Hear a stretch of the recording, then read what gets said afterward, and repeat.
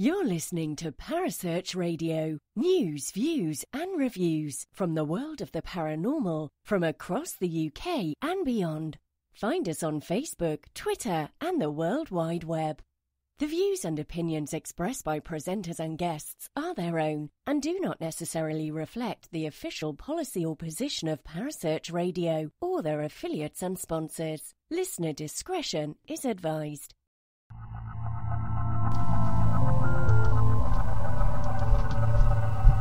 Welcome to Haunted Histories with your host Penny G. Morgan, right here on Parasearch UK Radio.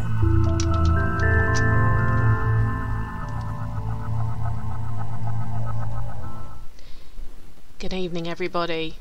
How are you? Same thing I normally start my shows with. Wow, I've already got people in the chat room. Hi, Paul. Hi, Kerry. Good to see you guys. Well, I'm not gonna talk for too long because I've got a good hour's worth of... Hi, Rich. I've got a good hour's worth of an interview for you tonight that I pre-recorded earlier today with my wonderful, absolutely wonderful guest. And Kerry, you know, in the live you said you were laying bets on how long we ended up talking for. It was just under 3 hours. And yeah, the only reason we sort of decided we'd better go is that we were talking about having to get ready for things like school runs and everything else. So yeah, it was a very good conversation. But yes, 3 hours. 3 hours is how long we were talking for. But so what's everyone been up to? No, you weren't too far out, Kel. You weren't too far out at all. It is a good... What, that I woke up for the show or that Kerry woke up for the show, Paul? I must admit, I'm looking forward to getting to my bed tonight. It's been a long old day. Long old day. But what's everyone been up to then? I'm off to Norfolk this weekend. I'm going to be at Gresson Hall Workhouse on Saturday night with the gorgeous Rosie and Stuart from Simply Ghost Nights and the rest of their amazing team. I'm really looking forward to it. You know how I love a good old workhouse, and this will be my second investigation of Gresson Hall. Really looking forward to it. Really looking forward to it, and I'll get to see my mummy and my daddy as well, because I get my bed for the night at their house. That's quite good, isn't it? I don't have to worry about driving home from Norwich at 3 o'clock in the morning. I get to sleep at my parents' house. Literally just phone up and check the hotel's free, and I get to stay there. It's quite useful, but don't tell them I said that. It's quite nice to see them as well, and I'll be child free all weekend. Yes! Oh, there's bonuses everywhere, isn't there? Well, don't forget that I'm going to be at Bodmin Jail on the 4th of October doing the paranormal conference that they're having, paranormal event they're having there. Yeah, we genuinely did discuss boobs. And Jane's not lying. We definitely did discuss boobs. Yeah. Walton on the Naze in Norfolk. Walton? What? I don't know what you're going on about there, Richard. Sorry. Anyway, what was I going to say? Yes, I'm going to be in Bodmin doing a presentation there, and the lovely Neil Packer's going to be there as well with me, and that's in a few weeks. So there's a lot going on, and we've got so many new blogs and everything for you guys to read that are going up on the website. Let me know what you think of them. But without much further ado, I'm not going to bore you and waffle on. Some might say that's a good thing, some might say it never changes anyway, no matter what I do. I'm just going to play this brilliant interview that I recorded earlier today. Well, hello. You know I like to bring you great guests, and I think I say this every single week, that I have been so looking forward to talking to my next guest, and I have some amazing guests on. I really do. Well, this week's guest, which if you can't remember whose name is in the title of the show, is a lady who I think this is meant to be a compliment. I've been compared to on more than one occasion because of our, shall we say, mutual passion for something, and I look up to her, and I like what she does, and I read a lot of what she does, and I've watched a lot of what she does, and having just chatted to her for the last hour, my regard for her has gone up even more. It is the wonderful lady from the Black Country, Mrs. Jayne Harris. How you doing? Hi, Penny. Oh my God, what an introduction! Pressure's on. Everyone says that. Every week I do my introductions and they go, how do I follow that? No, just follow it. Follow it being your awesome self. It's fine. Bless you. Thank you for inviting me on. I've been really looking forward to it as well. And, you mentioned that you admire my work. Well, I admire yours, a lot of your books and stuff. I just think you're fantastic. So I've really been looking forward to it as well. Thank you. I'll tell you what, we should team up sometime. We'd be a force to be reckoned with. Oh, I know. Historical. Oh, I don't know. I'll think of something good. We should. We should team up and do something. The History Mystery Sisters. Well, that's a bit of a mouth. Yeah. I think we'd stop everyone in their tracks. I think between the two of us we could do something special. Yeah, join forces. My mind's going now. I'm thinking. Well, thank you ever so much for coming on the show. Like I say, it's one I've definitely been looking forward to, because your passion for history is on a par with mine. And are we allowed to tell this little story you were telling me beforehand of some of the research you were doing for your new series of Help My House is Haunted? Yes, yeah, of course. The census story. Ah, okay. Yes. Well, yeah, I mean, a lot of what I do, history was probably my first passion, to be honest with you. So at school, the thing that captivated me the most was when we did the Tudors and the Stuarts. So instantly, as soon as we did that in school, I was about, I don't know, probably about 8 or 9, I suppose, when we first heard about Henry VIII and everything. I was just hooked, absolutely fascinated.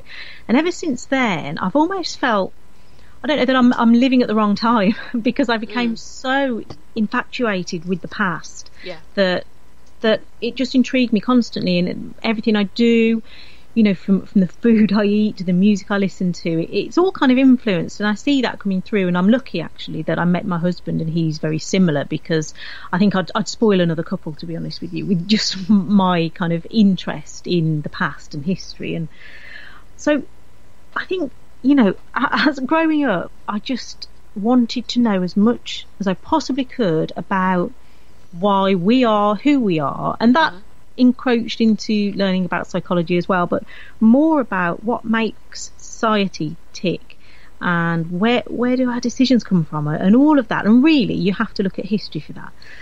Now, when I became interested in the paranormal, it kind of, as we were saying before, that they're one and the same almost. I don't think personally that you can have an interest in the paranormal without understanding and being passionate about history, because where do ghosts come from? The past. So going back to the story I was telling you earlier, when I was asked whether I'd like to be part of Help My House is Haunted, I'll be honest, I hadn't seen any of series 1, and so my first comment really was, well, can I have a couple of days, let me watch a few episodes and just kind of get a feel for it and see, because the last thing I wanted was to be involved in something that was, a scream fest, or just didn't sit well with me. So, I didn't want to kind of be awkward about it, but I said I can't say yes straight away, I just want to know a bit more about it. So I watched one episode, I watched about half an hour, and I just knew instantly that, I was happy to be involved in it, because I liked the style, I liked the feel of it, I liked Barry and Chris, I thought they were brilliant. They're great, aren't they? Yeah, they really are. And so that was that, and then over the course of a few weeks I watched the entire first series. But one of the conversations I had quite early on with one of the producers there was about my role in the show, because I was very keen. I said, what exactly are you looking for? I knew that Sandy had been offered work in Paris where she lives, and that she'd accepted that, so that was why she wasn't part of series 2. But I wanted to know what they actually wanted from me. Did they want me to be a Sandy replacement? Because I had to kind of be honest and say, look, I don't do some of the things that I've seen Sandy do in series 1. I don't do the more mystical stuff, the cleansings and all that kind of thing. This is what I do.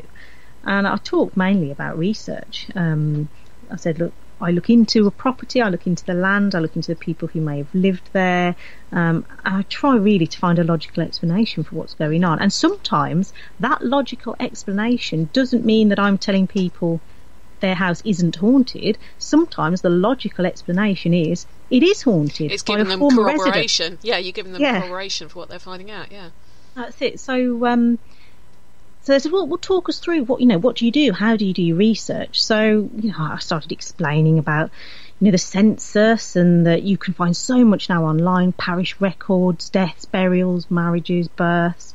And we were talking about this, and I gave them an example of a case that I'd worked on where I found out the names of all the family members who lived in the house over the past 100 years, and things that people were experiencing there now, why they were experiencing it.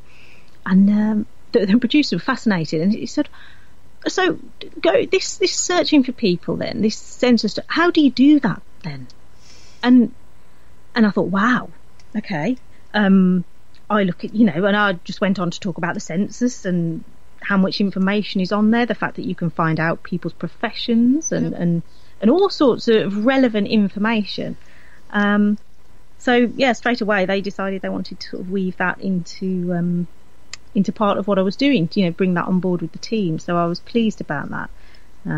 Because I think far too often we see groups and teams going out there and investigating places that they know nothing about. Yeah. So, that they're going armed with other people's experiences and presumptions, but they don't actually know, as we were saying before, you can be told that the ghost of a lady called Mary who hung herself in the bedroom haunts the hotel. But what if no one called Mary ever worked there, lived there, stayed there, So I think really to understand any alleged haunting, you've got to do a bit of historical research, because you've got to have a foundation for anything that might happen. Yep. So that's a long-winded answer, but I mean, you do know you're preaching to the converted here, because I'm sitting here nodding my head in agreement the whole time, because it is amazing. You pop into the records office, and I know people who know me know that when I go to Essex Records Office, it's like going to a sweet shop for me, because the amount of information that's literally at the end of your fingertips that you can find. But it's to me, it's at least to have one person on the team that knows that. So you go into a house and everyone says, oh yes, it was built in the 1950s, but you find out it was actually built in the 1930s. That's quite a major difference. So that, for example, means the house saw the Second World War. Mm-hmm. Well, there's triggers you can use. There's no point playing to someone whose house was built in the 1950s, say 1920s music, because it's not going to mean anything. It's those kind of Kelvin and Hatch. I have had so many rows with my father-in-law about when that was built, even though I've proved to him when it was built. He still maintains it was built in the Second World War. And I'm like, no, it was built after the Second World War. It was built in like 1951 or something. And it's like just knowing these facts, even if you don't tell the medium their facts, because the psychic medium likes to sometimes, you can validate what they're telling you. So when one of them says, I'm seeing I can't even think who the Prime Minister would have been in 1951, but say they said, I'm seeing the Prime Minister, and you're like, well, that was the Prime Minister in 1951. Okay, you can kind of validate what they're telling you, but to me it's a no-brainer, absolute no-brainer.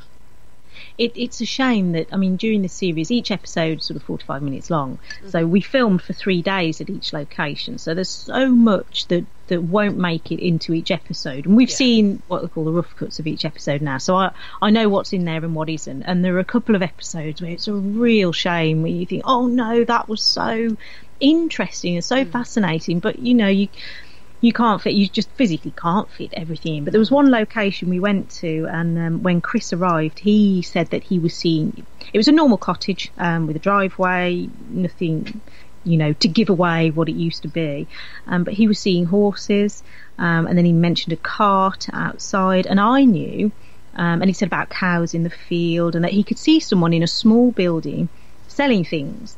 Well, I knew that it was a former dairy, and that they used to make the butter and they used to sell it from a building which isn't there anymore, which was outside the front of the cottage.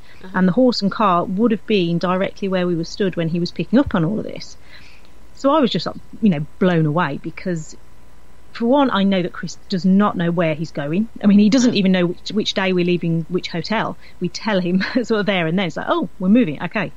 So he doesn't know where he's going. We have to tell him on the approach, right, we're nearly there, are you picking up on anything yet?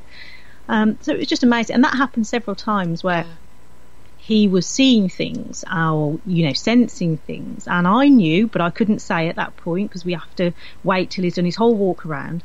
I knew that he was picking up on echoes of the past from that place. And so it was just fascinating. Yeah, but no, I'm with you on the history side. And to be honest, most groups I am the history person who does all the research beforehand.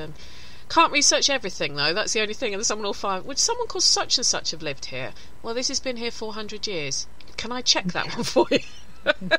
I haven't memorised everyone who lived here right now, but it is interesting. And then you start digging in. I mean, it's like the piece I wrote recently on Coombe Abbey.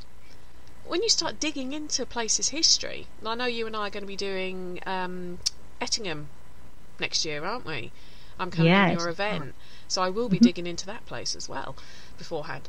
But it's fascinating what you can find out, and I do get quite excited when, who would have thought Coombe Abbey was involved in the gunpowder plot? Who would have thought it? I know. Seriously. There are so many buildings across the Midlands that were part of that. There's one called Holbeach House, which you've probably heard of. I have, yeah. That it featured in the drama that they did recently. The actual house didn't feature in it. It's a care home now, but they replicated it. But the care home was where my grandmother stayed for a while. And when you're in the main reception area, there are still bullet holes in the walls, which they've left, for kind of historical interest from that. And it's just amazing. And you see in the dining room, they've left, there was a priest hole, and they've just left it exposed with a glass panel. And just those little things. I just remember thinking, wow, I never thought I'd like a care home, but this place is amazing. It was just speaking, it was all there. But yeah, there's lots. Robert Catesby riding his horse across the fields of Warwickshire and heading from Coton Court to Holbeach House, and all of these buildings. I mean, they don't all advertise the fact that they were involved in the gunpowder plot, but well, I think at Coombe Abbey, it was Coombe Abbey Princess Elizabeth was staying at, and they'd planned to kidnap her to turn her into a Catholic puppet, and the chap whose house it was got wind of it, and so came back from the hunting trip that he'd been on to stop them. And it's just little things like that. You just think, wow. And well, I get excited about that sort of thing. And fortunately, you mentioning that your husband is a history fan, so is mine. And I always tell this story because it makes me laugh. I think it was our wedding anniversary, and we always try and do something on our wedding anniversary, not like necessarily just go out for dinner or whatever, but something a bit different. And I think my eldest would have been about 2, my eldest son, so I didn't have the younger one. And my husband was like, what should we do for the day? And I said, tell you what, let's go to Duxford Air Museum. I haven't been there since I was a kid. Love aviation, obviously big World War I, World War II historian. And he was like, yeah, that's a really good idea, we'll make a day of it. It's about an hour and a bit from where we live. Anyway, he was telling one of his friends, they said, what are you doing for your anniversary, mate? He goes, we're going to Duxford Air Museum for the day. And his friend said, you could have done something Penny wanted to do. And he went, that is what Penny wanted to do.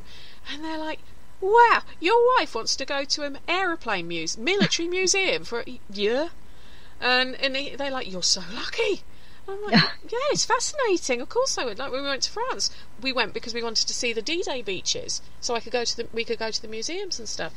Some people think, well, it's not really fair, Wayne dragging you all the way over there to go over to military stuff. No, we both want to do it. It's not just, my perfect day out in London would probably be something like the Imperial War Museum, then somewhere for lunch, then Churchill's War Rooms. That would be my perfect day out.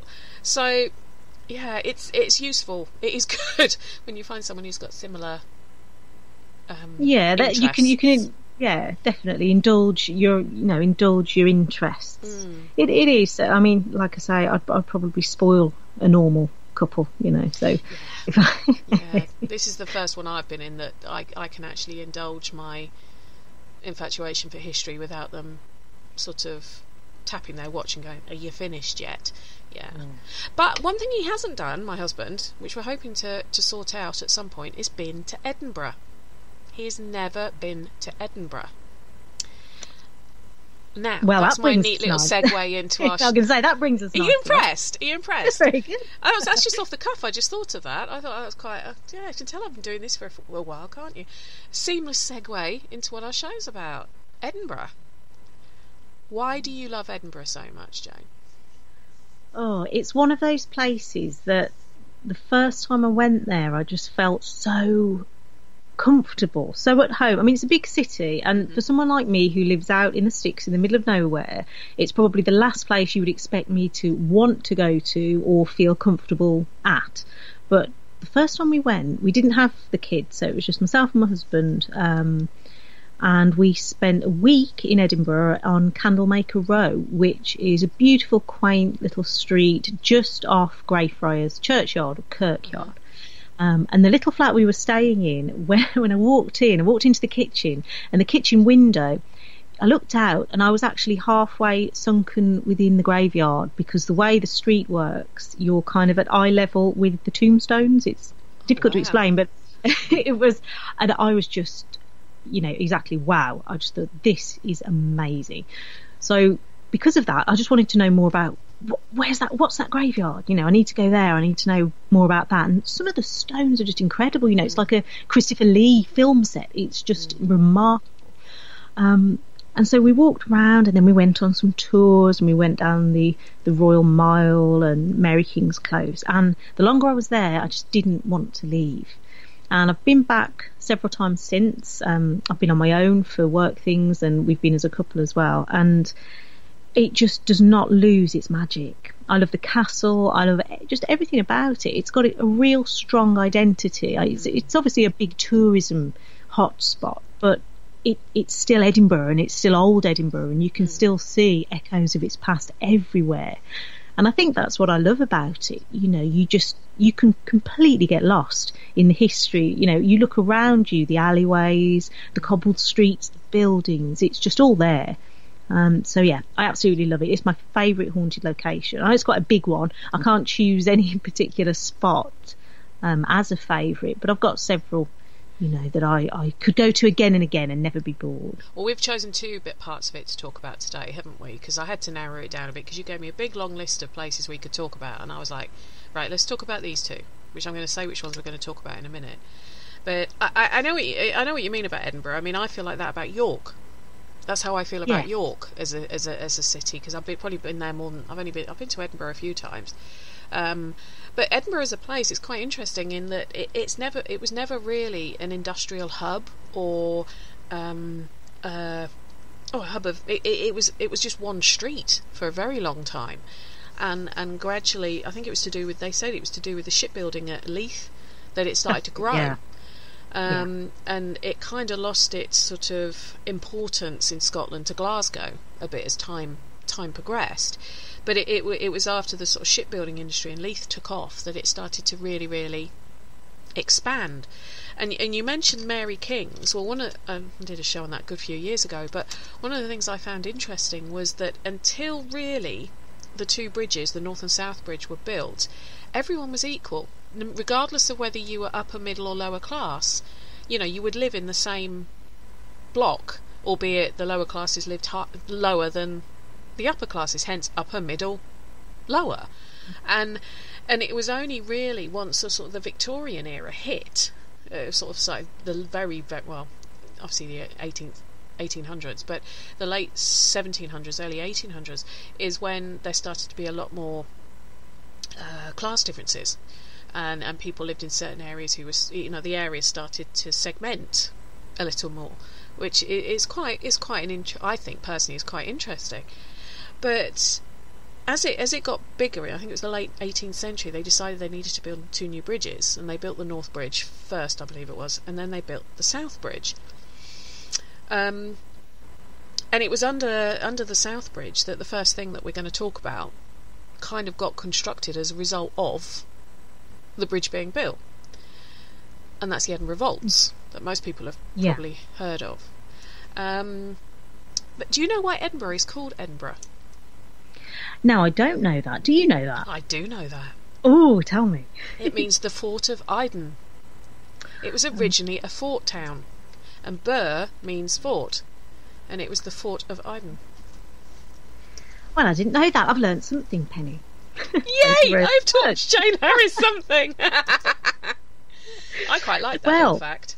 Do you know that the South Bridge is apparently cursed? I do. Would you like me to tell you about the curse? Go on, tell me more. I do know about the curse, yes. I actually tried to find some newspaper articles about it from back in the day, but I couldn't actually find any. Yes, well, the locals believe the bridge was cursed because just before it opened in 1788, they'd wanted... Well, some say it was the wife of a judge, some of the things I've read, and some say it was the oldest woman in Edinburgh. One or the other was going to cross it as being maybe the she first... was both. Maybe she could have been both. Yeah, she was due to cross it as the first person to cross it, to kind of bless it and give it luck and everything else.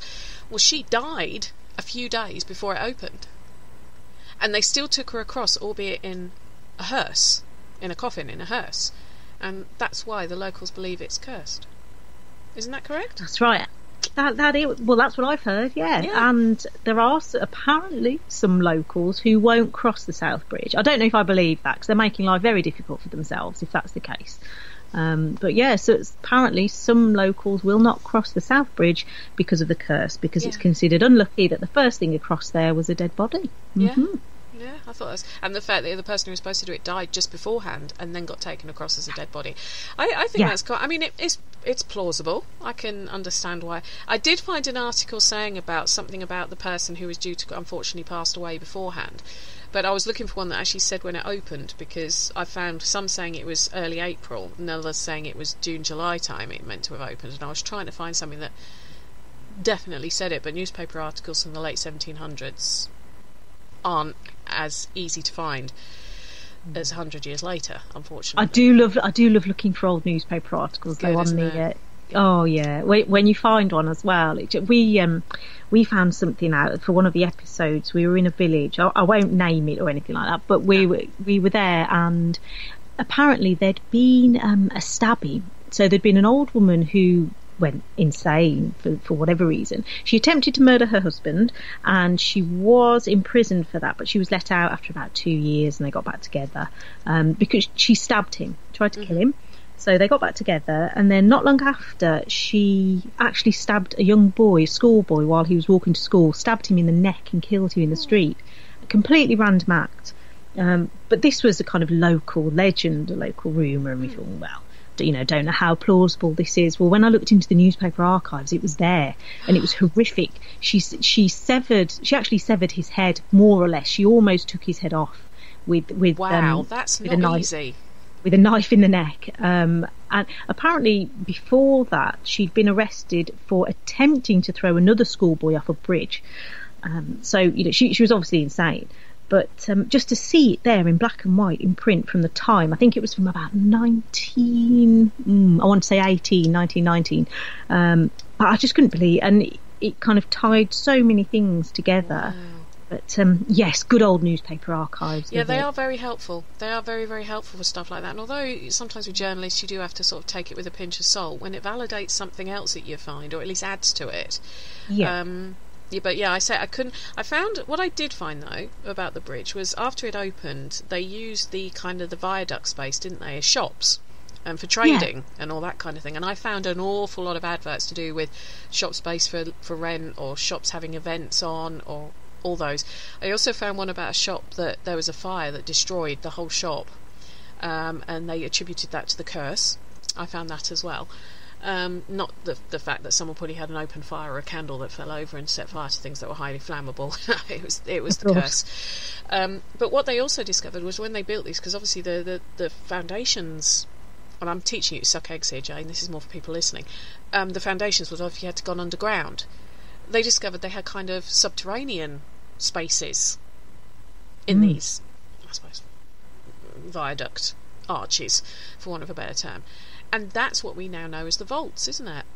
Yeah, that's right. Yeah, there were businesses under there, and I mean, I didn't realise that. The first time I went, we went down into the vaults, and I thought that's exactly what they were. The kind of storage for the buildings above. But no, people lived there, worked there. Quite incredible. I mean, everything you ever imagined about a grim existence, during the late medieval and into the 17th century, during that period, it was real there. It happened. But 100 years on, 100 years. Well, it was the 1800s, mid 1800s. They think that they're not sure when it was. They say it was between sort of about 1810 to about 1870, roughly. They think, but it was only discovered about 20 years ago that people had lived down there, wasn't it? Yeah, they found things, didn't they, when they were doing work down there? They found just signs of life, children's, little sort of toys that they'd made themselves and stuff. Yeah, and food bowls and all that kind of thing. And it was actually I have to say, it's a rugby player. The rugby player is much better than football. It was a Scottish rugby player called Norrie Rowan who found the entrances to the vault and started excavating them with his son to find out what was down there. Which, you'd think that it would be on, like, I don't know, some kind of council records or something. They would have known it was there, but nobody did. It was all a big sort of like, we didn't, it was relative. I'm sure it was about 1989, 1990, around that time that or maybe just before, but it was certainly very much in living memory that he discovered them, and they started looking into it, and they found, as you say, like children's toys and evidence, like tools and evidence that people were living down there before, I suppose, the local authorities cleared them out and bricked it up, which is amazing. Yeah, well, you think, if you think of a child who's born down there and then spends, if they live past sort of about 4 or 5, then they spend their childhood down there, and that has to have an effect, doesn't it? A psychological effect, an emotional effect, a physical effect. Vitamin D and all that kind of thing, and you just imagine the conditions, saying this before about, obviously, no sewerage, no drainage. You literally throw your human waste out into the walkway and it makes its way to the edges. And, people just carry on walking around and working and living around it. I mean, the rats and the disease, and it would just be unimaginable for people today. But that's why they say that they're so active, they're so haunted, because all of that heightened energy and emotion is down there, But I don't know whether there would have particularly been. I mean, compared to our lives today, there's certainly would seem that it would be heightened emotion, but these people didn't really know any different. The children would have just played, running in and out of the different chambers and whatever, and that was just life. I think human beings are very resilient, aren't we? And you look at the war. What people had to do. Lives changed literally overnight, and yet people just get on with it. It doesn't. You don't die from having to live a hard life. You just learn from it and you get on with it. And sadly, of course, because of the vaults, the time period we're talking about, the deprivation and the disease and the crime and everything else, there would have been lots of deaths down there. People would have been robbed if they had the smallest thing, an heirloom, something that they'd inherited, or even a few coins, anything. These were desperate people. And they also believe that the reason they stopped using the vaults for storage for the shops above was because it kept flooding. So you've got people living down there in an area that's subterranean, is next to a river, is going to be flooding and full of waste products, for want of a better term, shit. I'll be honest, shit. And so that's going to be getting washed around when the waters rose. You've got people running, if you like, backhanding businesses down there. So you have got people still trying to earn a bit of money who are working down there, and I think there was cobblers' tools had been found. It was a well-known red light district as well, so you would have had prostitutes down there. I know there's talk of there being a very nasty pimp who was based down there, supposedly. Whether that's true or not, I don't know, but if there's prostitutes, there probably is going to be a pimp. It was a slum area anyway, and as you say, these people, humans are pretty darned resilient, but I don't know whether the hauntings down there would be due to the fact there were deaths, but could it have been due to the fact some of the people down there would have been, I say if it's true about the pimp who was down there, they would have been people on possibly the less salubrious side of nature down there taking advantage. Yeah, well, I think, like most places, what the vaults is probably dealing with is both. You get your residual energy, so you've got all of that from all of the people who live there, all of the horrible things that must have happened. But I think quite possibly that there are spirits down there as well, souls of people who did die, untimely deaths, children, I imagine, as well. There are people who've been down there and they've said that they've heard children's laughter or children crying, and they've heard hushed voices and things. So I think that a lot of it will simply be kind of imprinted, and at the right time, if the right person goes down there, they can pick up on it and hear it and know what happened, an echo. But I think as well, especially like you say, with some of the characters that would have been down there, gambling. There was an illegal whiskey distillery down there, so people would have been drunk a lot of the time who were kind of involved with that. Yes, it doesn't make for good energy, does it? It doesn't make for a comfortable place to be, and I think people today pick up on that just as much as then. But do you think that people automatically assume it's got to be negative down there because of the kind of place it is? Yes, I think that anyway. I mean, actually, if you go on any of the Edinburgh ghost walks, they very much come from the position of, this is hell's house. Yeah. This is as black as the devil's heart kind of thing. That's one of the sort of slogans on one of the websites. And because you're subterranean, it's seen as any energies that down there are demonic. There's got to be something demonic down here because we're underground. It wants to hurt you. Yeah. So, I mean, there may well be. We don't know, but realistically, you're no closer to hell under there than you are on the ground. You're literally talking about 20 feet at most. So, but, I can see that it would have been a place where people would have practiced things that they wouldn't necessarily have practiced out in the open. So for that reason, there may have been something a bit darker stirred up. We don't know. But there's the Witches' Temple area down there, isn't there, where a coven apparently used to practice rituals. But anyone who knows anything about witchcraft knows that, it's not about devil worship. No. These people just wanted a private place to go. It's like anything else. It's the same reason why a group of witches may go into woodlands or, may go out into the fields where they can't be seen. It's privacy. Yeah. I mean, as they say, I told you the experience I had when I was in the vaults, and I'd got, we're talking about 17, 18 years ago, and I'd gone on one of the tours with a friend of mine who was very sceptical and very sort of, black is black, white is white, no in between kind of person. And we were sort of straggling around at the back of the group because I was sort of looking at the walls and taking it all in, as you do. And the guide kept saying, if you're stuck at the back, something will happen. It always does. And I felt someone put their hand on, sort of touched me on the shoulder, and I can't remember whether they sort of breathed in my ear or whispered something. It was kind of one of the, almost both, if that makes sense. Yeah. And I sort of went, oh, and jumped to turn around, thinking there was another guide there sort of telling me to move on, and there was no one there. And I'd asked my friend, was there someone behind us? And she went, no, there's no one there. And when I told the guide afterwards, he went, that always happens to the stragglers. But it didn't feel like someone was going to do something bad to me. It felt more like it was almost like someone putting their hand on the shoulder to say, go on, hurry up, catch your group. They're leaving without you sort of thing. It wasn't I say maternal. It wasn't maternal in that respect, but it wasn't intimidating.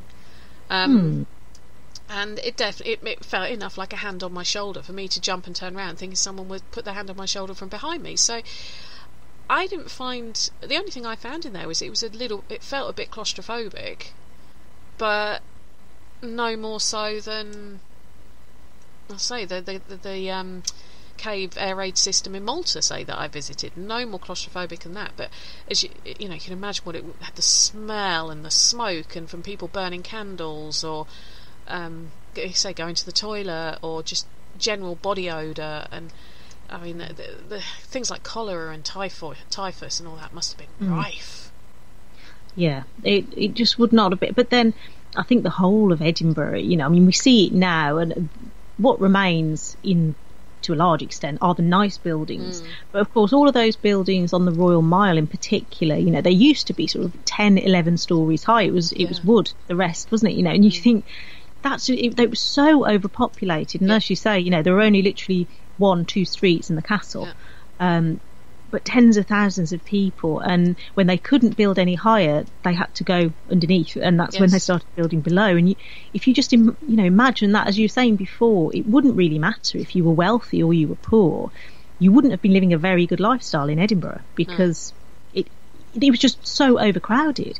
Sanitation would have been awful. People were throwing it out in the streets above ground. So, it certainly wouldn't have been a nice place to be. But then, having said that, people who lived out in rural parts wouldn't have really had it any easier. They'd have had some fresh air, but that's kind of where it ended, because the poverty and lack of food. But people survived, of course. You kind of adapt and get used to it. But I can completely understand why the vaults are considered one of the most haunted places in Edinburgh. Whether they are or not, I don't know. I had an unusual experience down there with a photograph. Okay. Which one of the areas, and I can't remember what, I don't think it's the Witch's Temple, it's another little area down there, but there is a circle of stones on the floor, and the guide told us, now don't step in the circle, it's cursed, something horrible happens to everyone who steps in the circle. So my husband, being how he is, he stepped in the circle, of course. To date, nothing horrible has happened, although actually he wasn't my husband at that point, so maybe it was marrying me. Maybe that was his punishment. Yeah. But I was taking photographs in there. I took loads all around the place. And I took several of this circle, and there was nothing in any of them at all. And then, just for a laugh, I said, okay, on the count of 3, I'd like an orb to manifest, and anyone who knows me knows how I always take orbs with a pinch of salt, and I'm a bit kind of, jokey about them. I say, all right, show me an orb. But actually, this has happened on 2 occasions now. The first occasion was in the vaults, and on the moment I asked for an orb, I took a photograph, and in the centre is an orb, actually it's golden. It definitely seems to be emitting light. It's completely round. You can zoom in and it's not an insect. Now, I'm not saying it's anything paranormal, but it was very coincidental how I'd taken probably 6 or 7 other photographs with absolutely nothing in, and at the moment I asked for an orb, there appears an orb in the photograph. I didn't see anything with my own eyes, of course, but so that was quite interesting, and I kind of ran over to my husband, look at this. He's like, yeah, it's dust. I'm like, well, yeah, it might be, but it might not be, because, and kind of explained to him what had happened. And he's very kind of rational minded and doesn't really kind of buy into anything unless it happens to him and it's very evident that something unusual has happened. He's just very kind of logical and no, it's nothing. I've got one of them. Yeah. Yeah. Infuriating, isn't it? Yeah. Did you hear that bang? Yeah. Well, do you know what it was? No, it's probably someone outside. There is no one outside. We're about 2 miles away from the nearest people. No, it's probably nothing. It's probably just the heating. There isn't any heating. yeah, one of them. Yeah.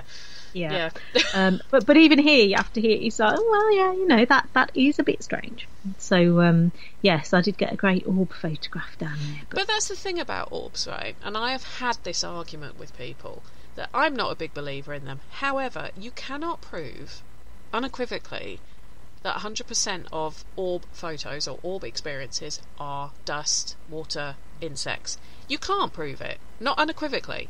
Probably find that 0.01% are something unexplainable. And I mean, you've shared that story. I'll share the one that I had at Kelvedon Hatch, in that I was snuggling. I'd had this chap come through talking to me on a spirit board, and he was flirting with me and everything else. It was quite nice, he said he was 22. Hey ho, someone half my age, I'm not going to say no. And anyway, and one of the good girls has said, oh, Penny's sleeping here tonight, you can follow her if you want. I was like, oh, cheers, thanks for that. Just joking around. I was snuggling into my sleeping bag, and it was Kerry from Fright Nights London. She took a couple of photos of me as I'm snuggled in, and she took 2 or 3 in close, like 1, 2, 3, like close succession. And she looked at one, she went, oh, this is weird, it looks like you've got a glowing orb in front of you. And I was like, oh, it's probably just a reflection off the sleeping bag. It's my husband's sleeping bag he uses for fishing, because we couldn't find mine and I just wanted one for the night. And I said, I'm sure that's what it was. I don't know why it only showed up in one of the 3, but I'm sure that's what it was. But then as I rolled over to go to sleep, literally minutes after this had happened, I felt someone grab my arm. Oh. And it wasn't Kerry, she was too far away from me, there was nobody else around. And that happened literally within minutes of us seeing this light on the front of my sleeping bag. So, whilst I think it possibly is dust from the sleeping bag, or just a reflection of like a mark on the sleeping bag, my arm got grabbed within minutes afterwards. Yeah. So you can't say. That's the thing. No, I mean, that's the thing. If you're randomly just taking photographs somewhere, and I've done this, I took loads of pictures in Greyfriars Churchyard, and it was raining, and every picture was full of orbs, in inverted commas, orbs. But, and they were rain. But that's not to say that every single orb photograph out there is rain or dust or insects. We can't say.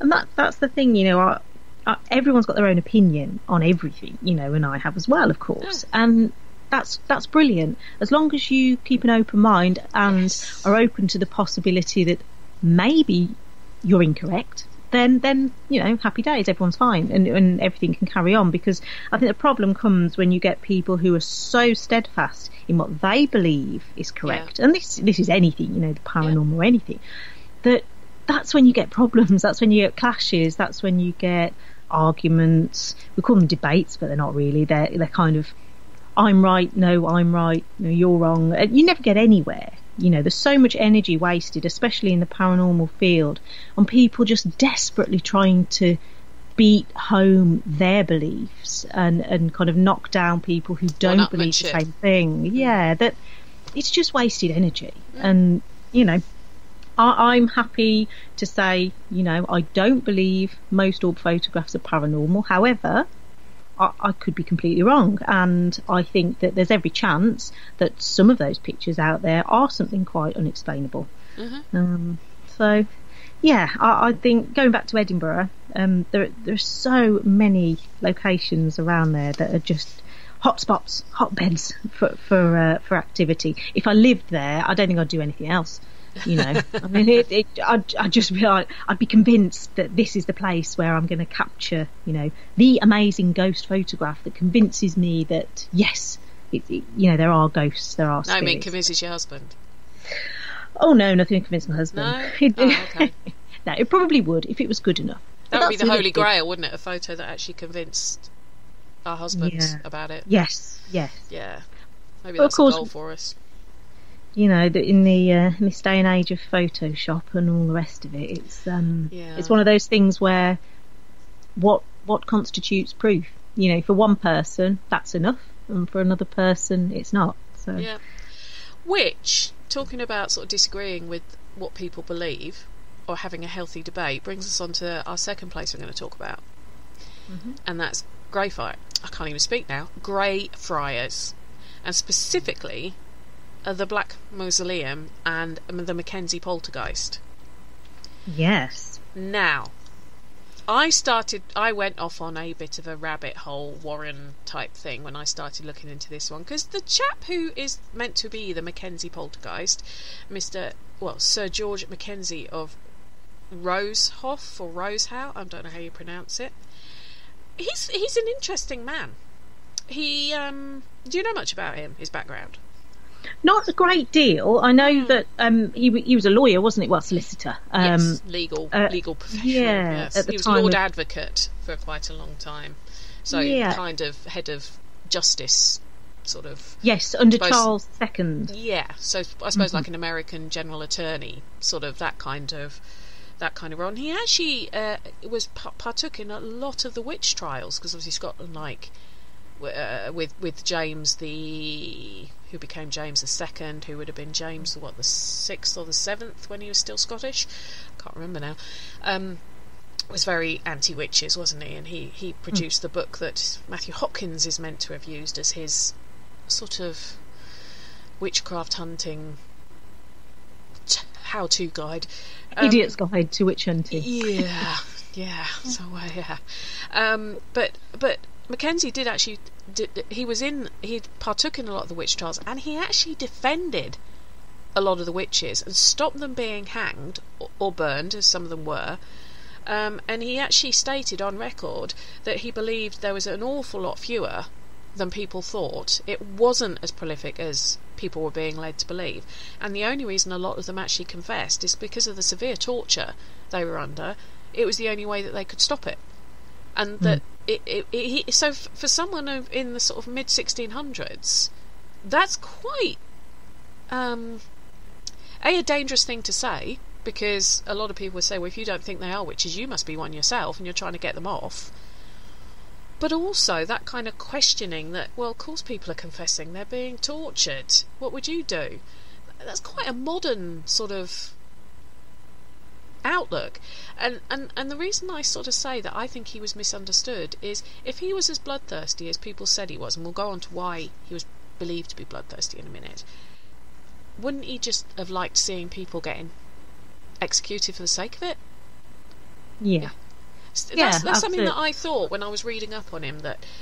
But the other thing is that maybe it was whoever was paying his bills, he was on their side.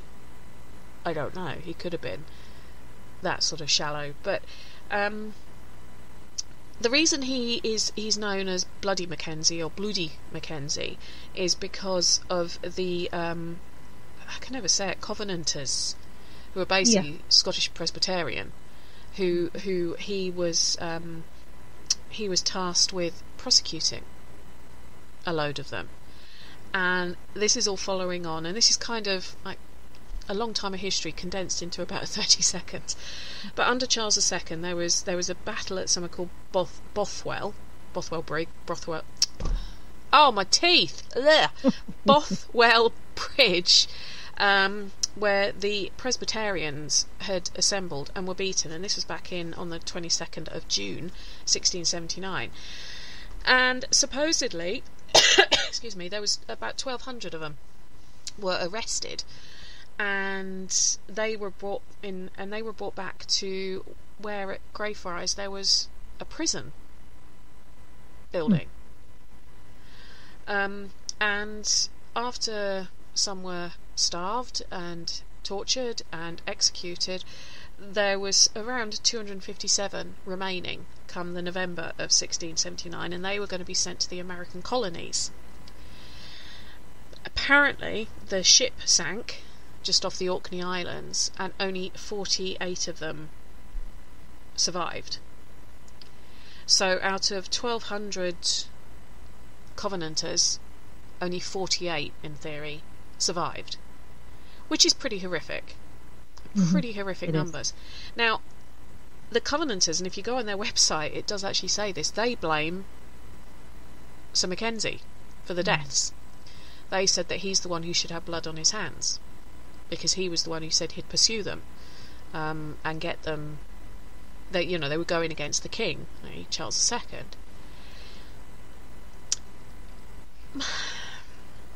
I'm not sure what I think about that. Well, I think George, he was Lord Advocate, so the first thing is, he's paid to do a job, so he'll do a job. And as unpopular as that job may have been with the Covenanters, because of course it would be, there'd been certainly none of them would be supporting him, would they? He was completely opposed to them. He was actually hunting them down and imprisoning them. But my kind of, and I can understand the point about, he's seen as this figure, this Bloody Mackenzie, but of course they would see him that way, wouldn't they? Because he's the person who, in their eyes, and to a large extent, is responsible for a lot of deaths.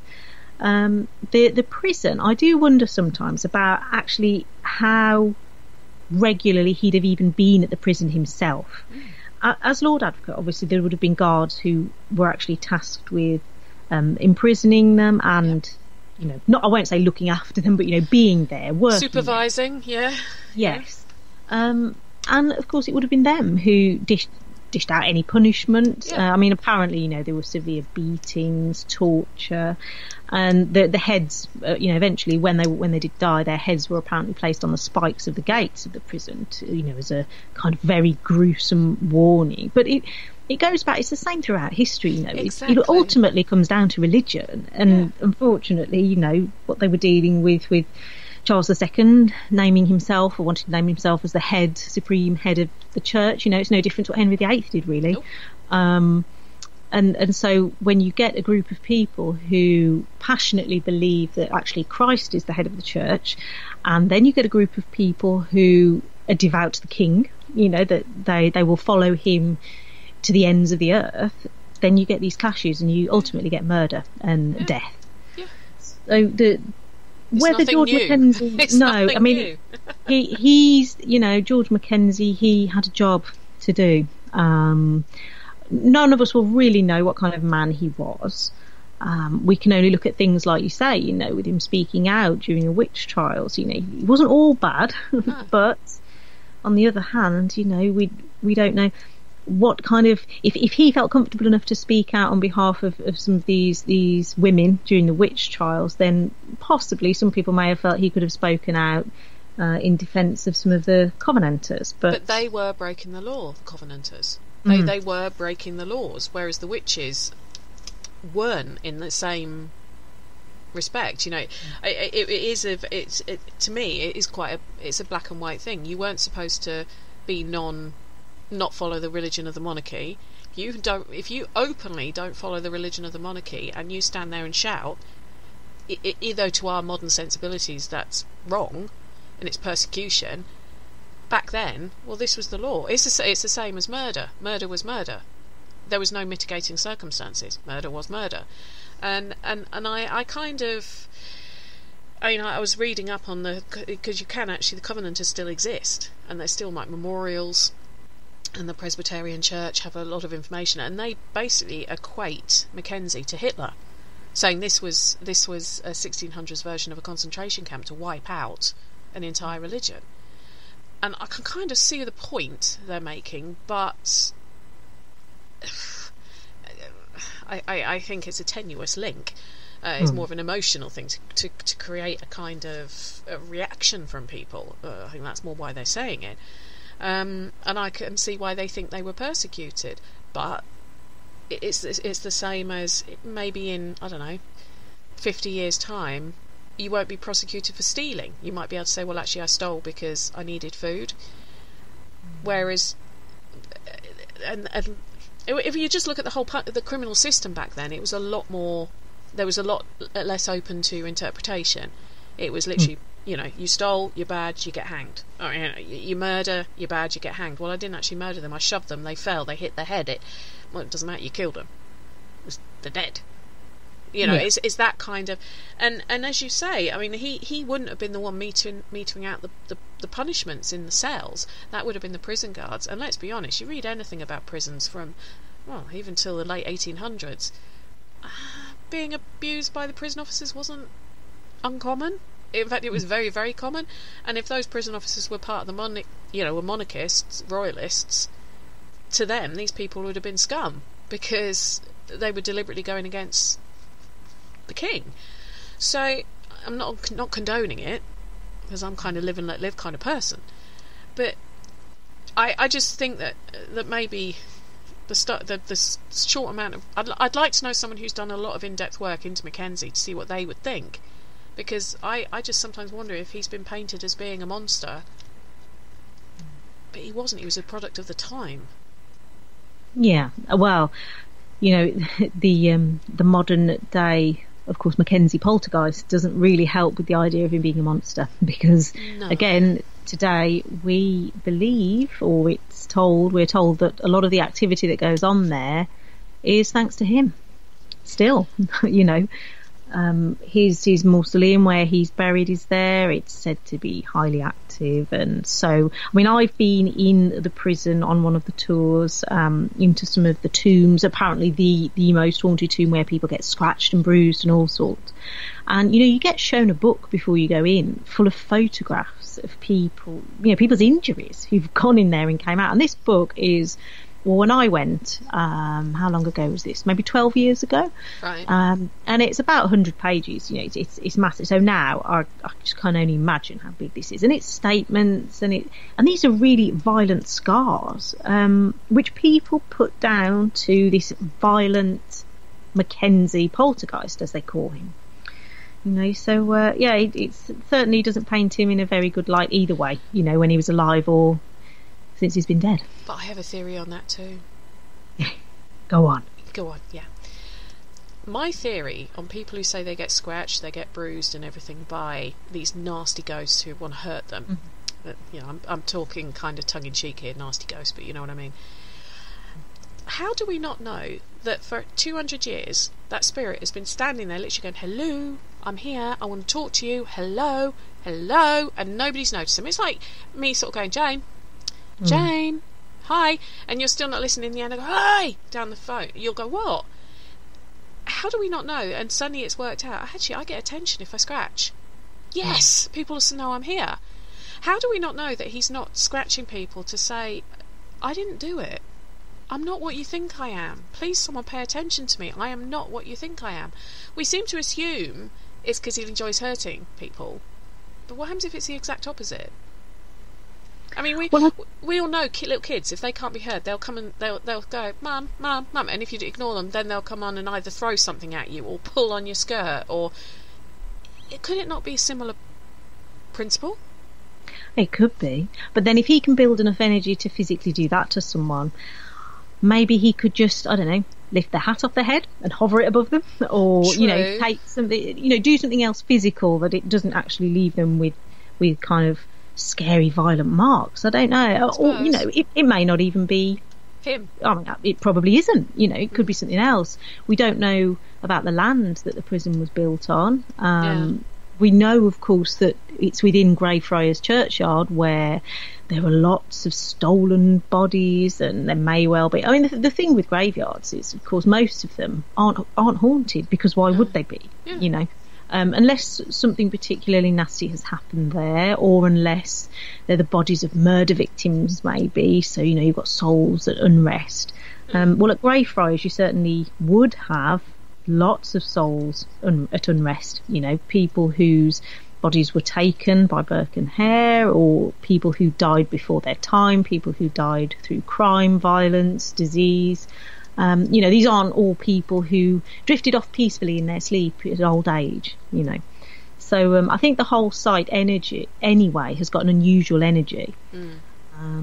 And how that manifests, I don't know. Maybe that manifests in the things that happen to people when they go in the prison there. But yeah, I can kind of see why it's put down to George Mackenzie, just because he's the biggie, isn't he? He's the name notorious. That people know, associated to it.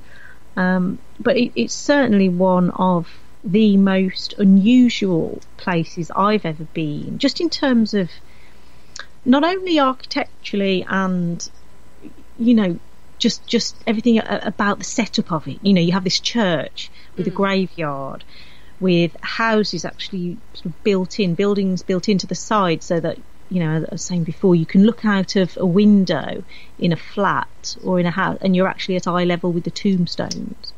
And then you have a prison as well, to the back of the church, and it's just all very peculiar. But there is also a feeling that you can't escape when you're in that place, and anyone who's spent any time wandering around Greyfriars, I'm sure, will know what I mean by that. You do kind of, I know it's the old psychological debate, but you do feel watched. And normally, for me, churchyards are actually very peaceful. I'm one of these weird people who do. I quite like them. I mean, my husband grew up in a house which overlooked a graveyard. His bedroom overlooked, and he loved it. And his parents used to say, "It's great. It's never going to get built on, is it? We've got this open space, and it's quite lovely, big old trees. You can hear the birds singing. Lovely." But Greyfriars is certainly quite unique in my mind, for many reasons. Awesome. But I also love. Go on. Go on. Yeah.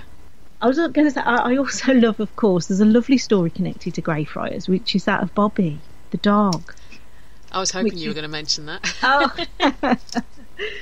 I mean, the statue outside Greyfriars Churchyard, there's a bar called Bobby's Bar, but then opposite there is this lovely statue. I think it used to be maybe a water fountain or something, I'm not really sure, but on the top is this lovely terrier.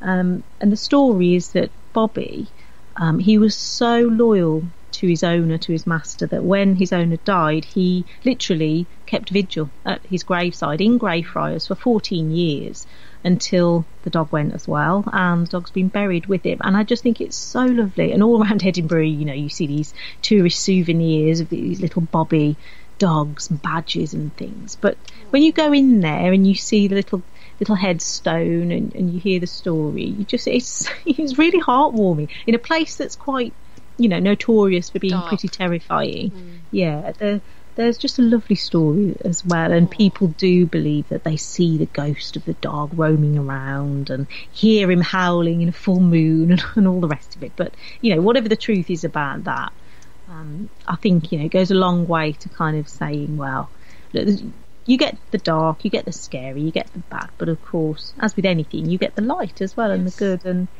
Bobby's certainly one of those. He's not injuring anyone or bruising anyone that we know of. What a lovely way to end our conversation, Jayne. That's a lovely way to end it. Good. Have you got anything going on at the moment that you want to promote on air? Let me think. Well, of course, Series 2 of Help My House is Haunted. Yeah. That's going to be on in November. And we don't know the exact date yet, but anyone who's interested in watching that, just follow the Really pages and that will be up on there, or follow myself or Barry or Chris, and we'll obviously share it as soon as we know. I've got a few events coming up. Karen's event? Oh, yes, I'm at Karen's Supernatural Fair. Oh, I'm glad you prompted me for that. I always forget. Yes. Next Saturday, 28th, in Worcester at the Cricket Club. I'm really looking forward to that. You know, it's going to be stalls and speakers. I'm doing a talk and a paranormal discussion. So I've got the lovely Paul Stevenson from Haunted Magazine, Neil Packer and Karen, and we'll just be debating. I'll be throwing some questions at them, some, you know, tongue-in-cheek and some a little bit more serious, just about all things paranormal, really, so people can come along. It's a free day, so free entry, free talks, free parking. So yes, if anyone wants to come along to that, I would recommend it, because Karen's great, you know, great at organising things like this. She just throws herself into it 110%. And I went to her first fair in Evesham, and that was great. Really busy, loads more people than I think even she expected. So hopefully this will be a busy one as well. Cool. And then I've got a few things going on. November's fairly quiet, but in December, January, February, so yes, I like to keep myself out of trouble. I've always got to have several things going on at once. Or, we were talking about that, weren't we? We like having loads of plates spinning. Yes. And anyone who wants to check what you're up to just goes over to your Jayne Harris Facebook page and everything's posted on there. Or HD Paranormal, is that the other one?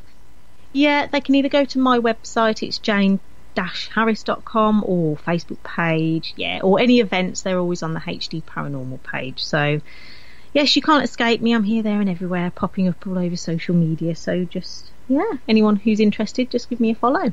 Awesome. Well, that's been the lovely Jayne Harris. Sorry, we've gone over the hour a bit, but I thought you'd want to hear the full conversation, because I hope you found it an interesting one to listen to. I know I've certainly found it an interesting one to be part of. I just hope Jayne doesn't think I was arguing too much when I was saying I have a theory on something, but it's I have theories on a lot of things. Anyway, next week I'm going to be talking to Corinne Besant all about Warmley Clock Tower down near Bristol. It's one I don't know much about at all, so that's going to be an interesting one to research. Don't forget that we do have shows on every night of the week. In fact, 2 shows on a Tuesday. You can catch all of them on Spreaker or YouTube. Make sure you click like, share and subscribe and all that malarkey that our evil queen Kerry Greenway tells you to do at the beginning of every week. Tomorrow night is the Parasearch Radio show. I'm sure you'll enjoy that one. And Friday is the Dark Mirror show. But on that note, my lovelies, thank you ever so much for listening. I do appreciate it. I hope to see you again next week.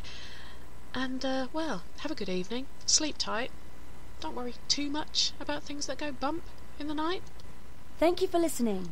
Don't forget to join us for more shows throughout the week. Find us on Facebook, Twitter, and the World Wide Web to keep up to date with all the shows right here on Parasearch Radio.